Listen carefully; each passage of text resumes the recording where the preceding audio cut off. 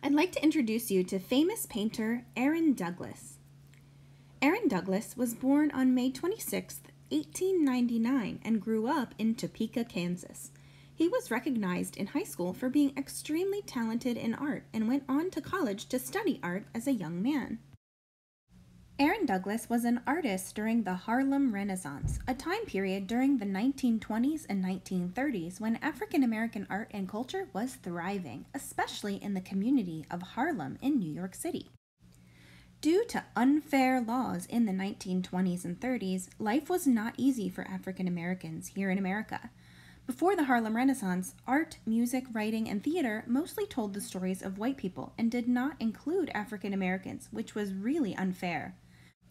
The African American leaders of the Harlem Renaissance really helped pave the way for African American arts to really come to life. Artists during the Harlem Renaissance were proud of their culture and proud to create art about their lives. It was time to celebrate their joys and tell their stories about what life was like for them in America. Aaron Douglas was a leading figure in the Harlem Renaissance. He created art that had personal meaning to the African American community, and he influenced other young African American artists to create art that had the power to inspire and help create a better world for them. When we look at his work, there are some characteristics that we see over and over again. He tells the story of African American life through his art, from times of hardship to times of happiness, discovery, and joy. Some other characteristics of his work are his use of shapes and lines. He even overlaps some of his shapes and lines to create new shapes.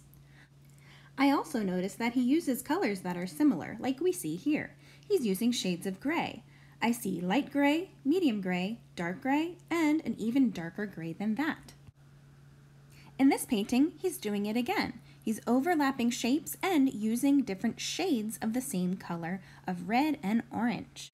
The last thing I notice about his work is that his figures are shown as a silhouette.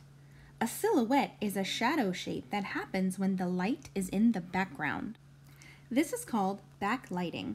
When a figure is backlit, they look like a shadow because the light is behind them. Today, I'd like you to think about how you can create art in a style like Aaron Douglas. What colors will you use? What silhouette will you choose? What story will you choose to tell? I can't wait to see your Aaron Douglas inspired works of art.